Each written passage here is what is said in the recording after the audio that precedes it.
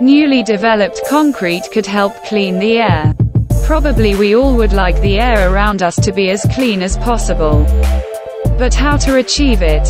Thanks to the work of Korean engineers, it will be possible to use concrete for this.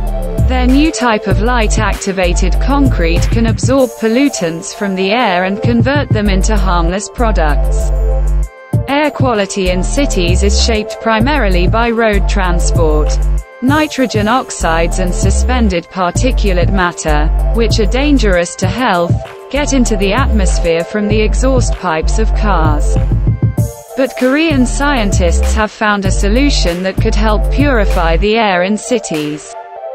It is, surprisingly, concrete, or rather a kind of concrete. Concrete having the ability to purify the air is not a new invention. It was presented quite a few years ago. However, what scientists from South Korea have proposed is a special titanium dioxide coating that is able to significantly improve air quality.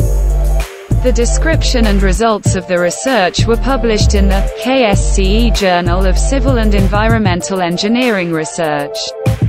A team of engineers from the Korea Institute of Civil Engineering and Building Technology, KICT, set out to create a photocatalytic concrete whose ability to clean the air of pollutants would be based on its outer coating.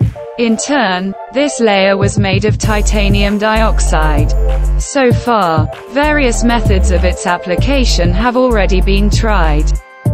In the first attempt, an attempt was made to add a titanium dioxide containing solution to already mixed cement. However, the end result was not satisfactory as it had a negative impact on the cohesiveness of the latter. In the next test, pre-treated dust with the addition of titanium dioxide was used, which was then added to the cement, along with which it was mixed.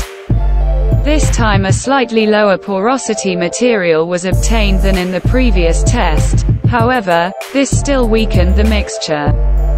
For the third time, the engineers decided to apply a layer of titanium dioxide directly to the concrete using a spray. This solution not only did not negatively affect the porosity of the concrete, but even strengthened it, and additionally, it allowed the applied titanium dioxide to directly affect airborne contaminants. The above-mentioned layer of titanium dioxide is activated by the sun's rays. At this point, it begins to produce reactive oxygen species, ROS. And it is they that then react with the pollutants present in the air. This applies, for example, to ammonia or nitrogen oxides that are emitted by cars. These compounds are broken down into chemical compounds that are no longer harmful to us. Korean engineers tested their improved concrete in practice.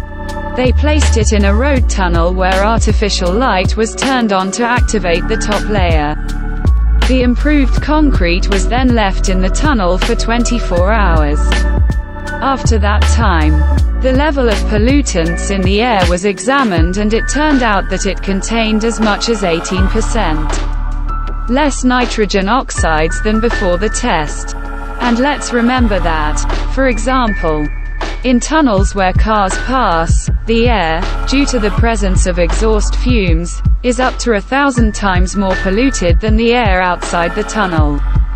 A new type of concrete turned nitrogen oxides into a form of salt that, under natural conditions, could simply be washed away by rain. Of course, in the tunnel itself, it had to be removed manually. The next step of the Koreans will be to try to increase the effectiveness of the layer they have developed. They hope to bring it to market. If such an invention became widely available, it could significantly affect the air quality in many cities that are currently struggling with this problem.